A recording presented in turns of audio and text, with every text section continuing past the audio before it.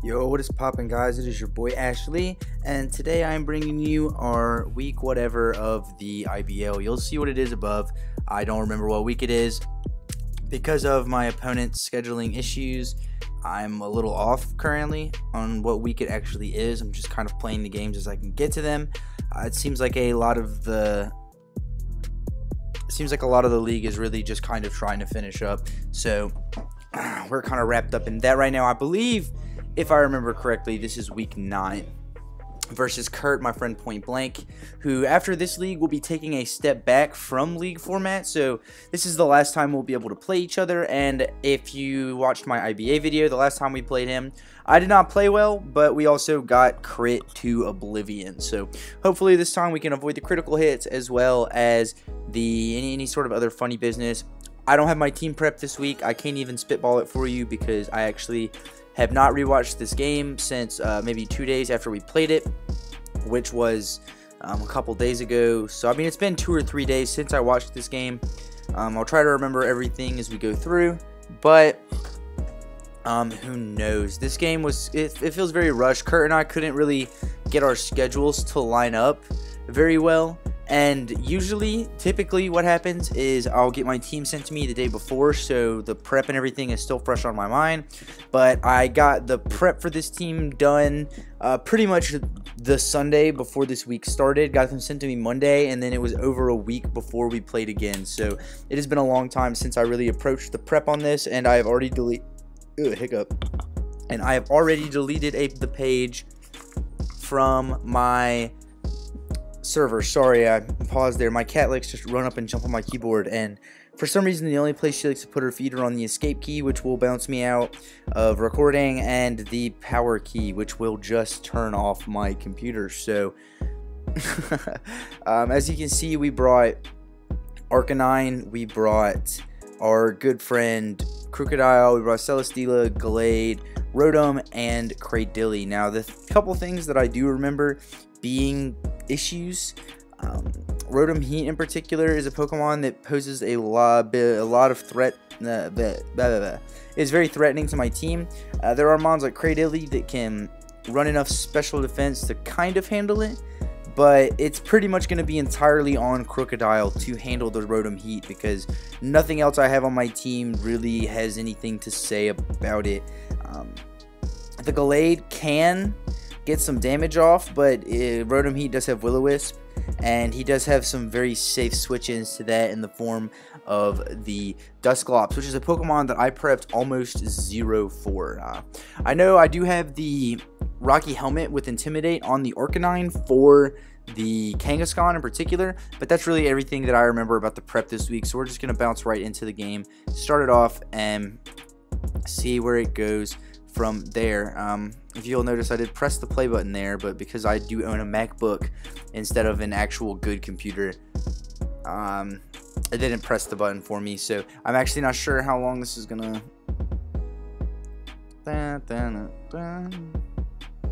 Okay, so we went for about 30 minutes, 30 seconds. Okay, there we go. We are challenged by Pokemon Trainer Kurt. So I do believe he leads Meganium as we leave our Cradilly, just because that is pretty much, I just want rocks up. And again, I do apologize for my computer being so slow. I am going to go ahead and bounce out of Discord because hopefully that'll help. But as I said, I do have a MacBook and they are not good computers, so it's just gonna lag. That's all I have to say about it. I'm very frustrated with the technology at this point, but you're gonna see basically here that he is gonna outspeed us, and we're just going to trade Toxics turn 1. So both of our grass type walls are on a bit of a timer, but this Meganium, I don't really know what it does, but I'm not super worried about it. I feel like with the Pokemon that I brought, it probably shouldn't be too big of an issue, as he is just going to hard switch out right here into his Rotom as I set up my Stealth Rocks. I kind of wish I'd have set up the Stealth Rocks on the first turn and then gone for the Toxic. I'd have been in a much better position, but I did just want to get that Meganium on a timer since the Arcanine is more important for the Kangaskhan than it is for the Meganium, obviously, and I didn't want to find myself in a situation where I was walled out late game by a Meganium. So here he's just going to Volt Switch out instead of doing something like defogging, which is very, very nice, as I believe I just fire off the Stone Edge. I can't imagine any other reason I would have stayed in here. He's going to switch right out into the GOAT Togedemaru and he is going to eat this Stone Edge pretty well. It does a lot more damage than I thought it would, considering that Cradily really is not an offensive Pokemon. So I kind of regret not bringing something like Earth Power on here, but Cradily is a mon that I dislike just because it has 4 move slot syndrome. You basically, if you want to bring it in the defensive capacity, have to have Stealth Rocks and Recover, meaning that you can at most bring 2 moves for coverage. So I don't know, not a big fan on that front. I am just going to go right here, and he is going to U-turn, which obviously is not ideal. That's going to do a decent chunk of damage to my Crocodile, but now the Crocodile is in, and he is pretty much forced to go right back out into his Meganium. Now, I can't do anything substantial to this to lay down the damage right now, and I can't honestly remember if I switch or if I just go for an attack. I think I just go for the knockoff, aiming to get rid of the leftovers, which is going to do a lot of damage, as he is just going to fire off the Toxic, which sucks a little bit, but I basically am just going to attack on this turn and switch out pretty much regardless of what happens. I do outspeed, so if I manage to land this attack, I'll knock out the Meganium, and if he chooses to go into something else, it will just be losing its items. So actually no, I completely ignored all of that. I'm just going to hard switch out, giving this thing an opportunity to possibly recover up. No, I give it the opportunity to set up the Reflect, which it would not have gotten had we been able to just knock off and kill this thing. So that was not a good play on my part at all, really. But I do get a free switch it into Rotom here, as I am just going to Foul Play to knock it out. I didn't want to Volt Switch out because I wanted the Rotom in so that I could Volt Switch out on something. And sorry, lost my train of thought there. And I just figured that if he tried to switch into anything, the Foul Play would do net damage across the board more than anything else would. So here I'm just going to switch right back out into Cradily, which is unfortunately poisoned, so it's not going to be taking these hits as well as I would like it to, although it does chew that Overheat fairly well, which is really nice. But even after the leftovers, because of the toxic damage, we are not going to be able to take another one. So I think this is pretty much just a sack here, unless I am going to pull a nice little double, which it appears that I do. So I am going to switch right out here into my Crocodile. I am AV on this Crocodile, I do remember that now, so no rocks or anything like that, but it is going to allow me to live things like this Overheat very well. Again, being toxic really sucks. I would have definitely preferred not to be toxic, but there's not a whole lot we can do about it at this point. So he is just going to withdraw Rotom. I thought about going for the Pursuit there, but I thought about damage on whatever's coming in would be better for me, and I do just go for the Earthquake. I figured, as you can see, I did predict that he would switch. It was just between deciding whether I wanted damage on that or damage on what was coming in, and I decided to get damage on what was coming in. Unfortunately, he does have the Reflect up. It does wear off on that turn. We will not outspeed this thing, so I'm just going to hard switch out into my Arcanine. That's what it's there for. And with the Earthquake damage, we are actually going to put this thing fairly low, because as you're going to see here, he's going to go for the Power Up Punch, and that is only going to put him at +1, which still cannot knock me out. And because I have the Rocky Helmet, he is going to be taking 2 rounds of Rocky Helmet damage, basically putting him very low on health. So there goes the first one. He is going to get the +1, going back to neutral. Going to take a little bit of Rocky Helmet, and he's going to go +1 and take a little bit more Rocky Helmet. So now he is basically at around 25%. I can threaten him with the E-Speed and go off for that, but he does just make the smart play and switch out. At the time, I didn't think it was the smart play, but it turns out eventually it was the smart play. Is I just go for the Crunch, expecting him to switch hard out into the Dusclops. So he does not, and he reveals that he is... no, I'm sorry, he was not Scarf, but he decided to predict me switching and went for the Ice Punch, and he is going to take the Rocky Helmet damage as well as the Wild Charge damage, and Blastoise is down. I was really happy with that play. I didn't, based on how he had been playing and how I had been playing, I don't think he had any reason to go for Scald or something like that there, especially since I do still have the Cradily to take up that Storm Drain and get some health back that I wouldn't normally get without being able to use something like a Recover. So I was really happy with that, and now that Rotom Heat comes out, I am just going to hard bounce out right into the Cradily and eat that Thunderbolt. So as I said, if I hadn't been toxic, like if he had missed the toxic, or, you know, just had not been toxic in general, this Cradily would have given his team a lot more issues. But unfortunately, as you can see, that wasn't the case. That toxic damage on the Cradilly is really going to help the rest of his team wear it down to the point where he can knock it out. So if he can somehow take Rocks away here, then I am in not as great of a position, because Rocks has been great for getting chip damage for me that I desperately needed. So he is going to just go straight for the overheat here and knock me out, but I needed him to go for the overheat so that I could live with any of my other Pokemon. My Gallade in particular was what I was worried about. So here I thought that he might want to switch out preserving this for the Celesteela, because a lot of the things on his team cannot handle Celesteela that well. So I predicted that he would switch out here and go for the Swords Dance. Unfortunately, he does not switch out here. He's just going to stay in, and he is going to Will-O-Wisp me. So I really wish I would have hit something to knock out this Rotom, because that would have put me in a much better situation. But now, basically, I'm back at neutral. That was a wasted turn for me and a very advantageous turn for him, because it means that I'm going to have to get some serious boost up to sweep through his team the way that I would like to with this Gallade. So he is going to go straight here into the Dusclops, as I am going to Swords Dance again, I believe. I'm just trying to get to a, actual +2, since, he did lay that burn down on me. If that burn had missed, I would have been in a really good position here, but because it did, I am not. So as you can see, the only thing I have to hit this is Shadow Sneak instead of something like Knockoff. I really should have brought Knockoff. I remember at the time saying that I wish my front office had helped me more. That's just something I should have just thought of. This is an Eviolite-Mon. Any Eviolite-Mon needs to be handled with Knockoff primarily before anything overall, and this is definitely a very solid example of that, because I basically am just forced to sack off the Gallade. If I switch it out, it won't have the +4 attack, so I basically just had to sack the Gallade to weaken this Dusclops and get in my Celesteela, which is really unfortunate, as I am going to autonomize here, predicting that he might switch or something, trying to preserve this. But he is also carrying Will-O-Wisp on this. I did not think he would be double Wisp, and he is, which really sucks, because we are a physical Celesteela set. So we have no way to boost our attack without getting a kill. So I just go for it here. I pop my Z move, which is the Flyinium Z on Fly, just praying that this is going to be able to take out this Dusclops, or at least do enough damage to where I can take it out next turn after the Hex, because now I am in range, not in range of a Hex, but that Hex is going to start doing a lot of damage to me, and I love the way Celesteela looks in that animation. And as you're going to see there, that's going to do about half of the health he has left, and he is going to Destiny Bond. So here I go, okay, I'll just autonomize again. I have no reason to attack him here. I have an option to not attack him and not kill him.